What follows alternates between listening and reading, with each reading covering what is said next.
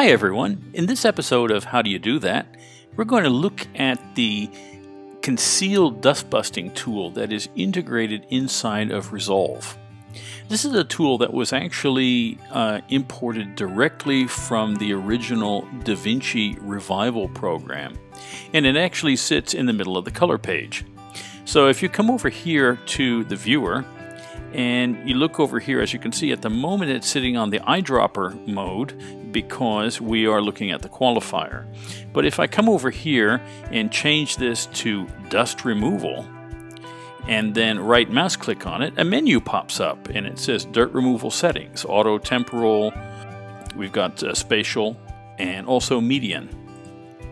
We've also got aggression and blend that can be changed, and it can be changed between a draw and clean mode or a click and clean mode. Click and clean then is derived from this. This is the click and clean pixel size. So when you click on the object, anything within a 15 pixel radius will then be corrected for.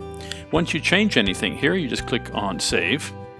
And so if we come over here and we gum through our media that we have here in the picture, and we say, okay, here's a piece of negative dirt in the picture.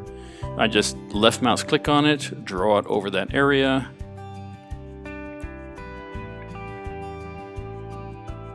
And it's gone. And then I can come up to here and do the same thing with this piece of dirt here.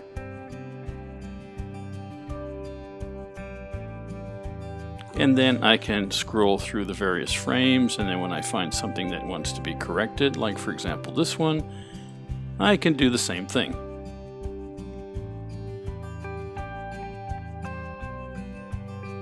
And there you have it.